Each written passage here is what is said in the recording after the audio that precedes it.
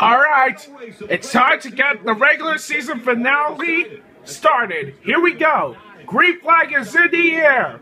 Green flag underway from Daytona International Speedway.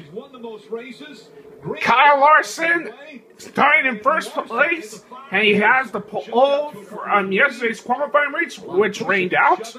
But on the other hand, it's looking pretty good out there.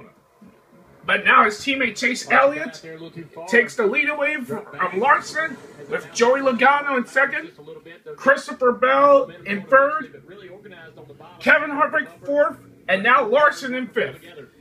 Here it comes as they go through turn number 3. And now it's going to get wild, folks. Coming through turn number 4. Daytona is the most challenging tracks in NASCAR because there's one thing that drivers have to expect. The big one. Because you never know when it's going to strike. You'll never know when you'll be safe. You'll never know when you'll be out. That is what these drivers have on their mind. Stay focused, stay clear, and make sure they get themselves a win. It's time to decide who's going to make it into the playoffs for next week when we head to Darlington for the Southern 500. Now, I can't wait to see what these guys can do.